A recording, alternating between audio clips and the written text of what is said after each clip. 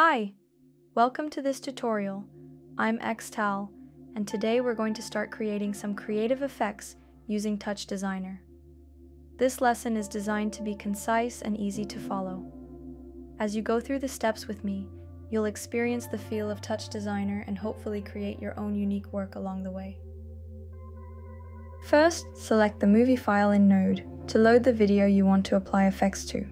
Make sure to adjust the resolution according to the custom settings to achieve the desired result.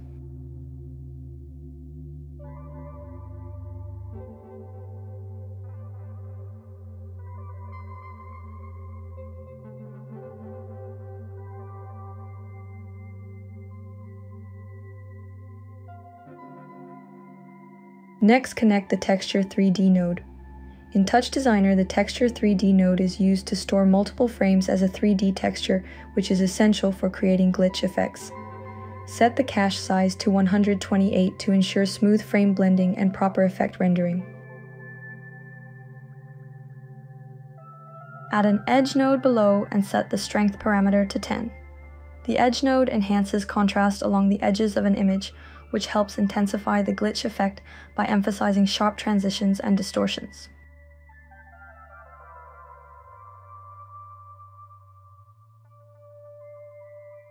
Locate the pixelate node from the left palette and connect it. Adjust the block size parameter to control the pixelation level, which is crucial for achieving a stylized glitch effect by breaking the image into blocky segments.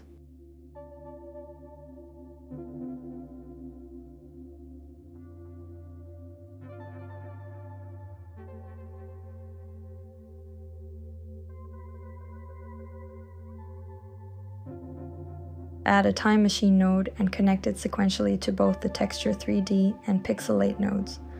The time machine node allows frame offset manipulation, creating temporal distortion effects that enhance the glitch aesthetic by introducing frame delays, echoes, or time-based scrambling. Adjust the black offset of the time machine node to -5 and the white offset to -26.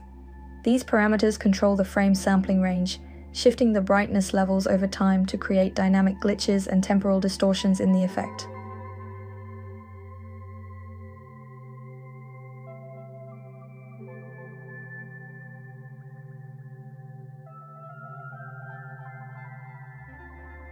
Next, add a matte node and connect the movie file in Node as the first input, followed by the time machine node as the second input. The matte node is used to combine and mask the inputs, allowing you to blend the video and glitch effects while controlling areas of transparency for more precise distortion control.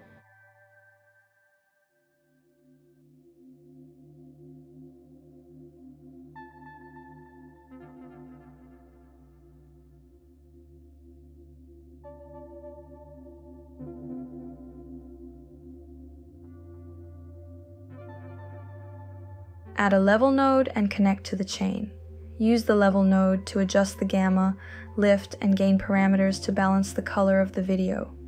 This allows you to fine-tune the brightness and contrast of the image to manipulate the full range of tones in the video to improve its effectiveness.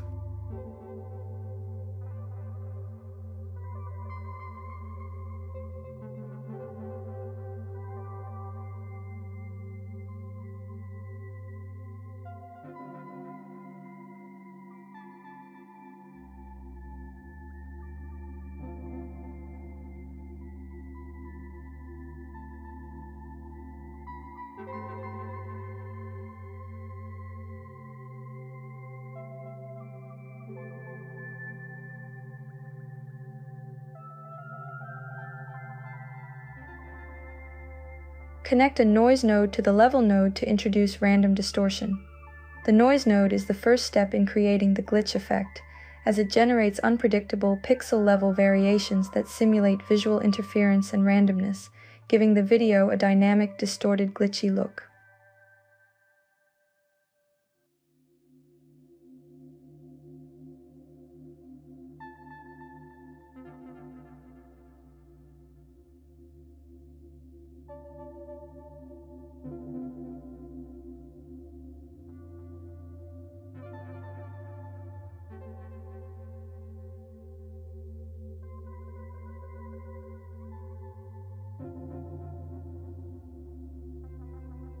After fine-tuning the noise node, turn off the monochrome option.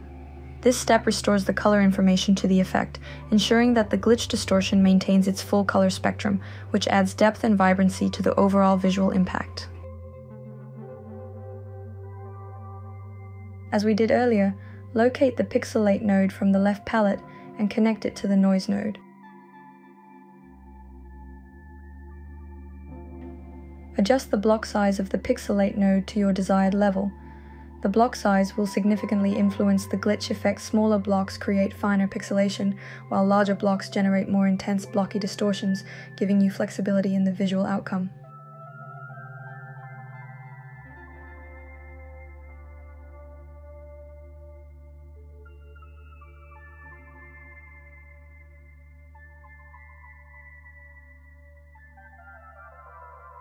Connect a thresh node to the pixelate node, then set the threshold parameter to 1. This adjustment ensures that only the brightest areas of the image are affected by the pixelation.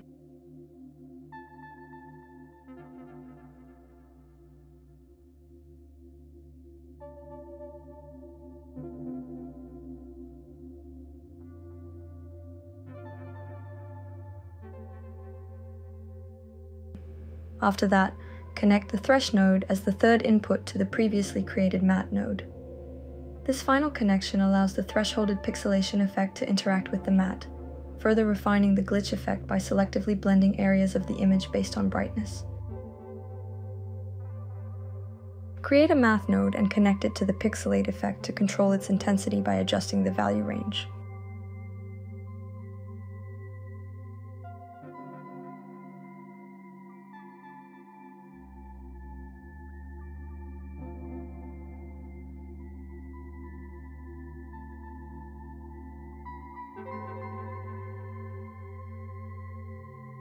I'll connect the feedback node to the matte node created earlier to continuously accumulate data from previous frames.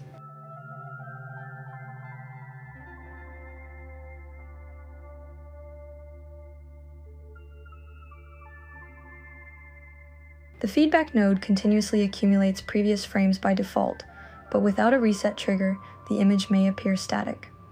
To resolve this, create a beat chop and link its channel to the reset parameter of the feedback node using chop reference. This ensures the feedback resets periodically, allowing the glitch effect to dynamically change in sync with the beat.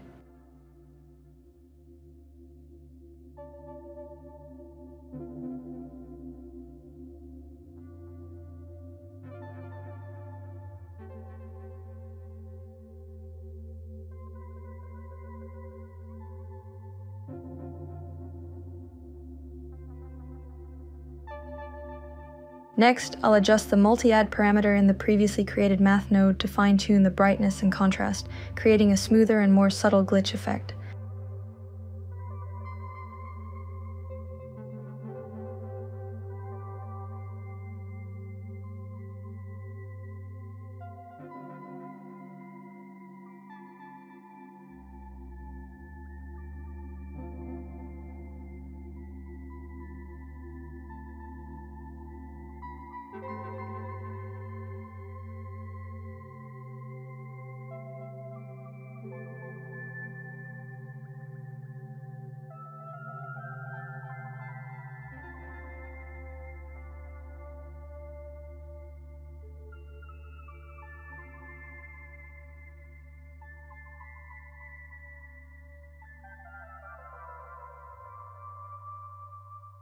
Next, I'll add a displace node and connect it sequentially to the feedback and math nodes. This process enhances the image distortion and creates a more complex and dynamic glitch effect.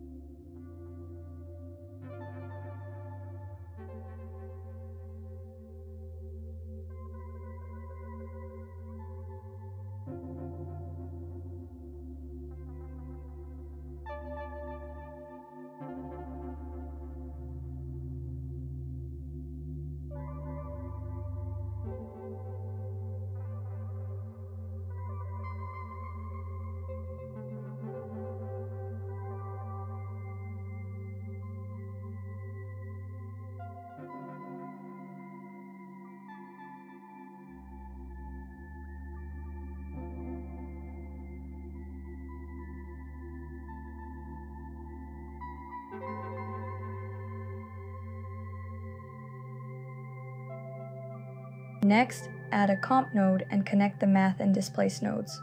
Position the math node below the displace node, ensuring that the distortion effect from the displace node is applied based on the values generated by the math node.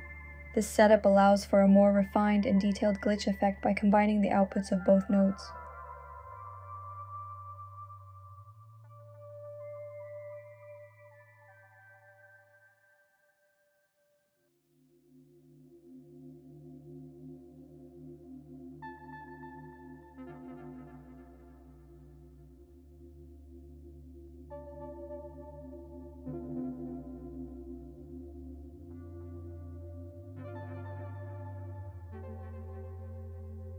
Finally, add an output node to enable the display of the final result. This step ensures that the entire glitch effect can be viewed in real time.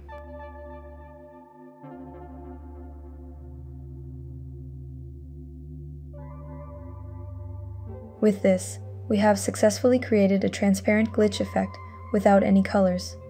In this process, we focused primarily on utilizing feedback and displacement distortions to generate dynamic visual movement.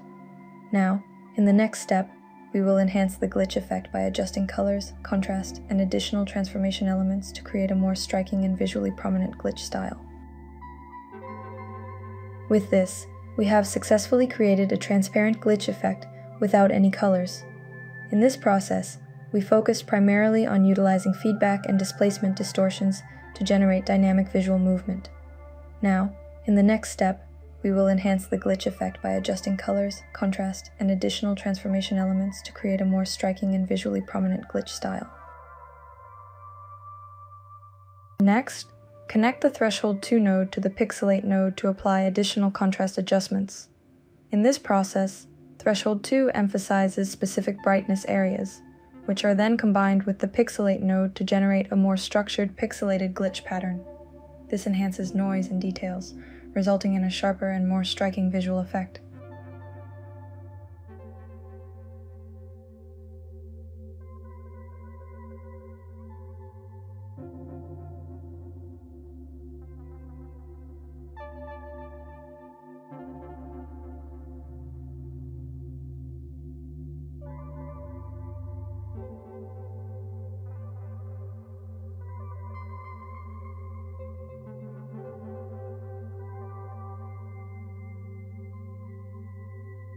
Add a Comp2 node to combine the Multiply node with the original video. Ensure that the original video is positioned on the lower layer so that the glitch effect generated by the Multiply node is properly composited on top of it.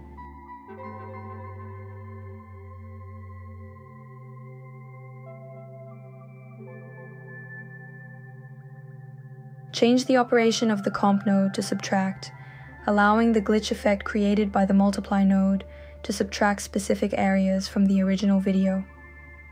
This results in a more pronounced glitch effect and visually emphasizes certain parts of the original footage.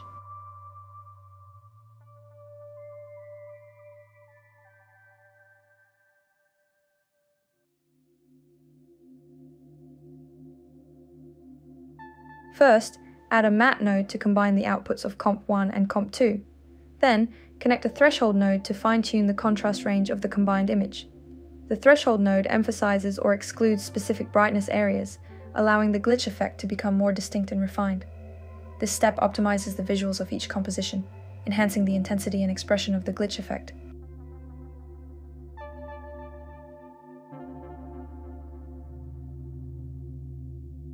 Adjust the parameters of the Pixelate node to fine-tune the pixelation intensity and modify it to suit your desired visual style. This allows you to either enhance or soften the glitch effect details, ultimately creating a more unique and distinctive visual.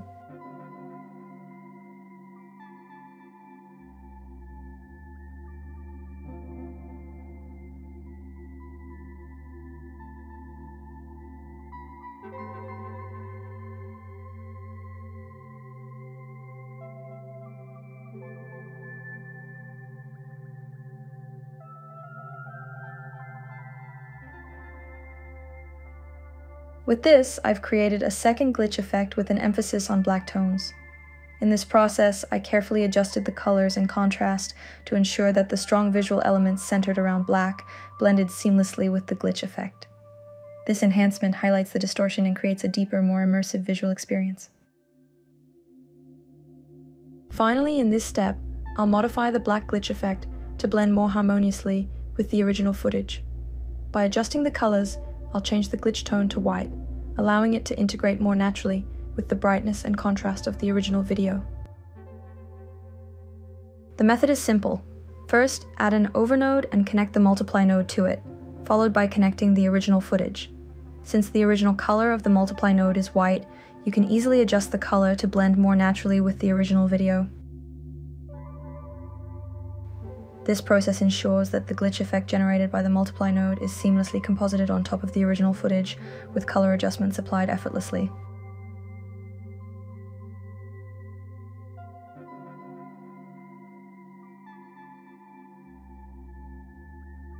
The white glitch effect can be transformed into other colors with a dreamy look using the bloom effect. Add a bloom node from the left palette and experiment with different directions and intensities to match the effect with the original footage. By adjusting the bloom parameters, you can smoothly and naturally alter the color and brightness of the glitch effect, creating a more immersive visual experience.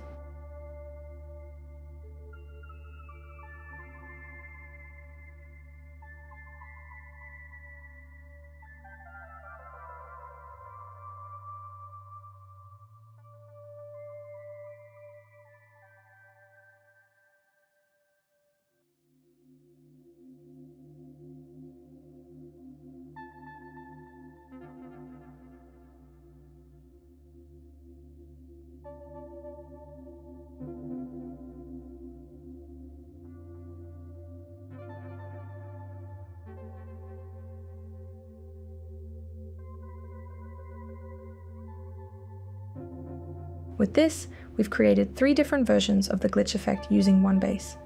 I hope this demonstrates how glitches, transformed in various ways, can express the same idea in multiple forms. The creative process often involves experimentation and trial and error. But it is through these challenges that new possibilities and unique ideas emerge, ultimately leading to your own distinctive creations. I truly hope that the work you create will inspire and move others. Keep nurturing your passion for creation. Your imagination and creativity hold endless possibilities. I hope this has been helpful, and please don't forget to like, subscribe, and leave a comment. Thank you, and I'll see you in the next video. Goodbye.